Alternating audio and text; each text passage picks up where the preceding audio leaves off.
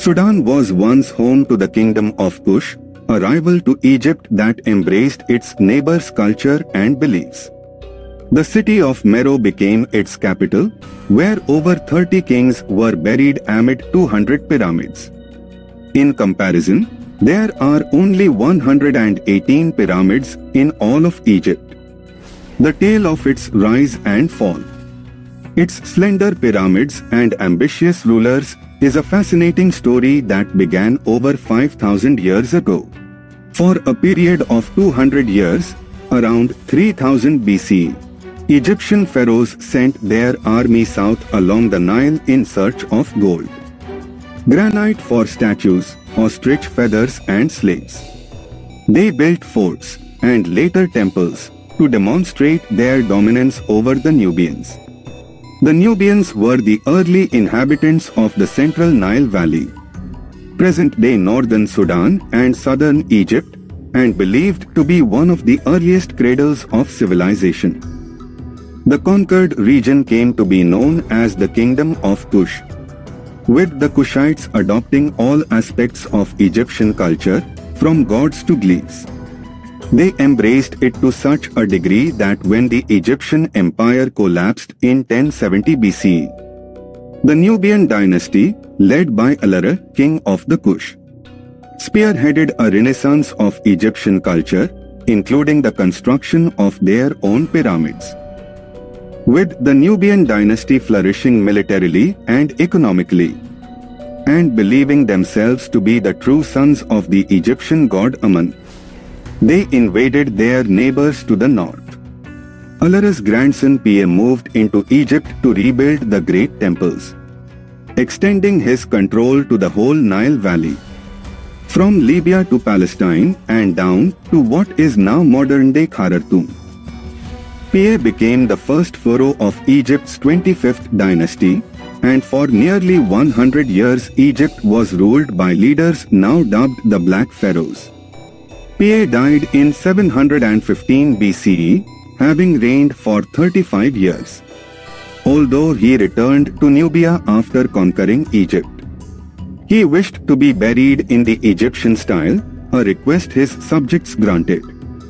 Entombed in a pyramid, Pa was the first pharaoh in more than 500 years to be buried this way. The reign of the 25th dynasty and the Black Pharaohs ended in turmoil, when an Assyrian invasion of Egypt caused it to fall from power. The victors struck the names of the 25th dynasty from monuments across Egypt, destroying their statues and monuments to erase their names from history. After the Nubian pharaohs lost power, they retreated south to the city of Meroë, which sits along the Nile and became the new capital.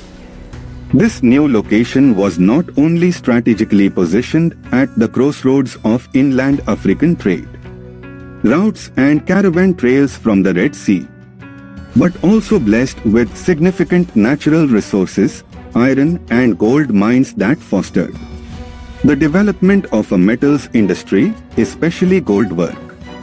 Meroë became the last great burial site of Kush's royal pharaohs. Because of Meroë's distance from Cairo, the Kushites were able to retain their independence, developing their own vibrant hybrid of Egyptian culture and religion until well into the 4th century CE. The Meroites built temples, palaces and royal baths in their capital. But their grandest achievements were the more than 200 tall, slender pyramids built at the necropolis at Meroë, giving Sudan more pyramids than all of Egypt, 255 in total compared to Egypt's 118. Some of the most impressive tombs here are the final resting places for 30 kings, 8 queens, and 3 princes. Although less famous than the grouping of pyramids at Giza in Egypt, the complex at Meroë in Sudan is remarkable. The pyramids, primarily dating from 300 BCE to 350 CE, mark the tombs of royalty of the Kingdom of Kush. They are recognized as a UNESCO World Heritage Site, yet they remain relatively undervisited. The Nubian pyramids differ from Egyptian ones in that they are smaller, 6 to 27 meters on a side, compared with the Great Pyramids to 30 meters with much steeper sides. While the ancient Egyptians largely abandoned pyramids for hidden tombs, the Nubians continued to use pyramids, with most of them built 2000 years after those at Giza. By 300 CE, the Kingdom of Kush was in decline. Dwindling agriculture and increasing raids from Ethiopia and Rome spelled the end of their rule. Christianity and Islam followed, and prayers to Egyptian god Amun faded from memory. Over the centuries, rumors spread of Meroë's monuments and the gold they contained, eventually reaching the Italian tomb robber Giuseppe Ferlini. In 1834, Ferlini arrived in Meroë, where he set about looting the graves, which had been found in good conditions by Frederick Caillod just a few years earlier.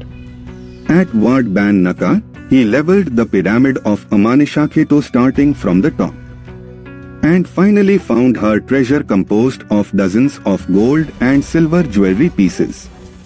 Overall, he is considered responsible for the destruction of over 40 pyramids, damage still lamented by archaeologists.